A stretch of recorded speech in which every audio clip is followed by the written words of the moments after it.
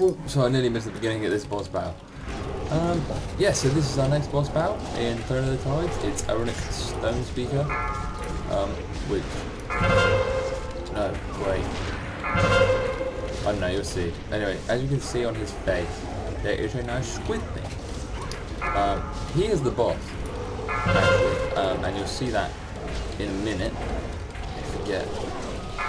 Wow, I'm getting pwned, yeah. So anyway, he casts a lot of this lower boss to the shaman. There he is. And it's actually Mindbender Gusha. Erunek was actually being possessed. Now this can happen. This can, as I'm getting told off. There we go. This can happen to the actual players who are mind possession there.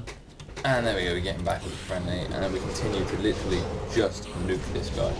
And stay out of this stuff. Excuse me. Whoa, beware. Oh, beware. Ah, that's magic. Yeah, so okay.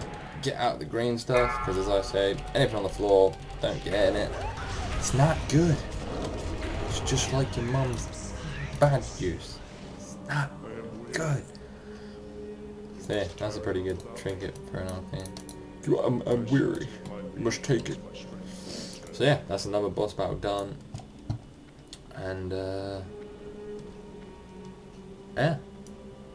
So I'll see you, all you guys, in the next video. Like, favorite, rate, comment. You know the jazz. Let's get bigger, and I'll continue to be posting these as I go through them.